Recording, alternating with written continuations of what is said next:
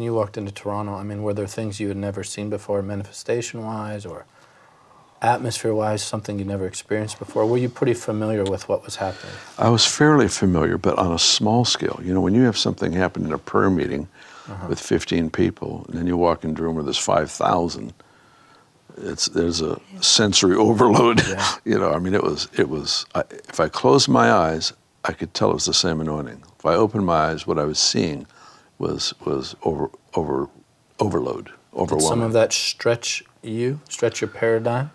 It did, but I didn't have a problem with it. Okay. I mean, if I were to isolate this person, that person, this person, I'd say, yeah, I've seen that. We've experienced that. I've had that.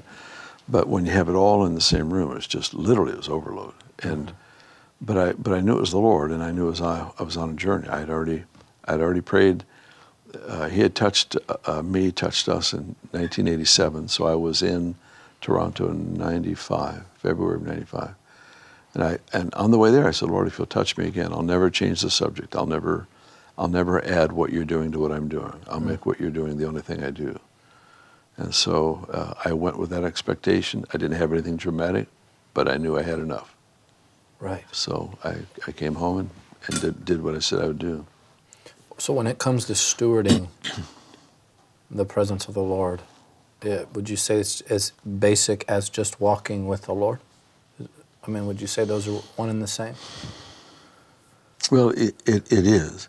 But when you talk about stewarding the presence, honoring the presence, I think it forces me anyway to be more intentional, more intentional, more aware of my responsibility, my assignment, to not grieve, to not quench, to follow His leading. I would hope the whole Christian life is filled with that. But when you talk about hosting the presence, you talk about giving place to the Spirit of God, stewarding presence, it forces me to be much more intentional in how I think, what I do, the way I model that kind of a lifestyle. It's not just an add-on. It's the essence of why I'm alive. To walk with the Lord. Yeah. Yeah.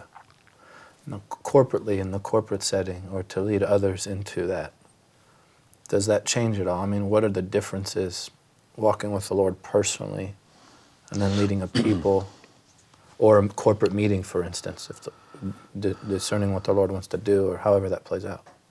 Well, it's an important combination, the personal life and the corporate life, because many people will learn to hear God, to sense His presence for the sake of the corporate meeting, and that's not a good place to learn. It's your personal life.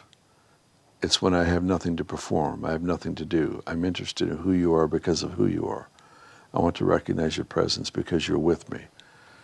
And there's developing in my own walk with the Lord a relationship with the Holy Spirit that isn't so I can do something for Him. It's just so that I can know Him. Then I get into the corporate setting. I have history. I have a personal history that I'm bringing into the environment.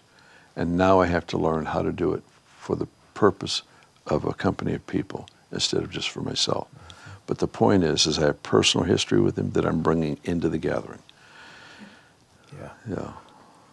And that personal history is pretty difficult to give to somebody else, isn't it? You can't give it. You can model it. You can tell them your experience. You can, stir up people to get hungry and things like that. You can give opportunities. That's really what we do. I can't force anyone to have an encounter with God, but I can create the room for it to happen. I can make sure that testimonies, examples, Scripture is put before people to stir up their passion.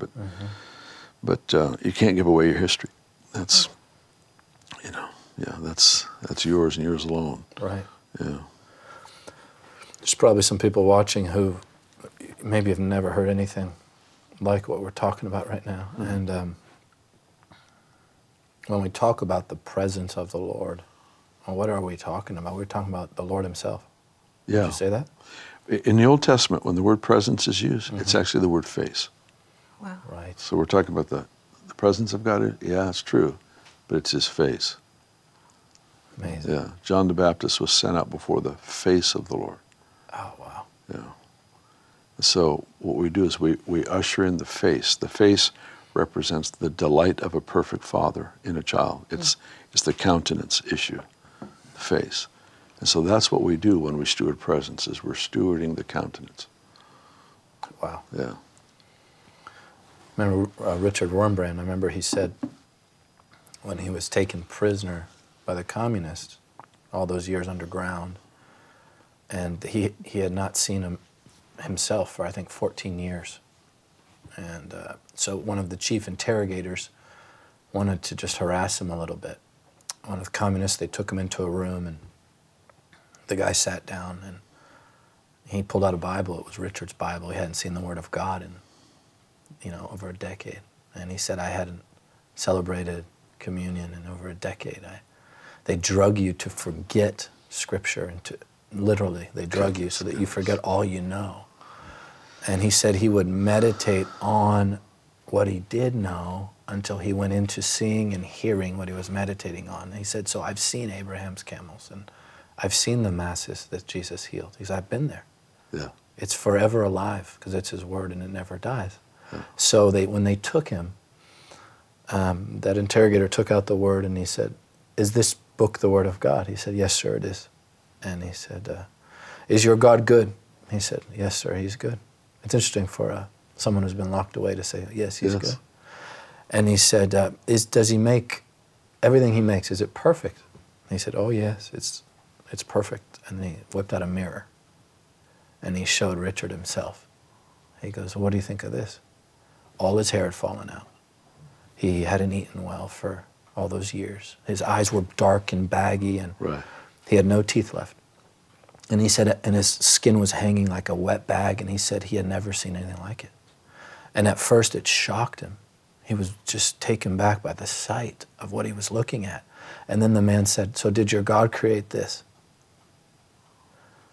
And instantly he said he heard the Holy Spirit. He said, sir, the Hebrew word for face is panim, and it's never used in the singular.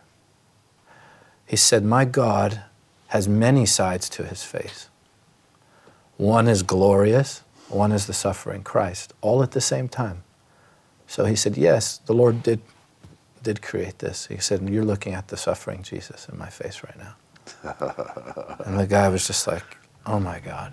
Yeah. Who am I talking to? Oh my goodness. Yeah, I never forgot that. Oh my Never goodness. forgot That'll that mess story. you up. Yeah, big time.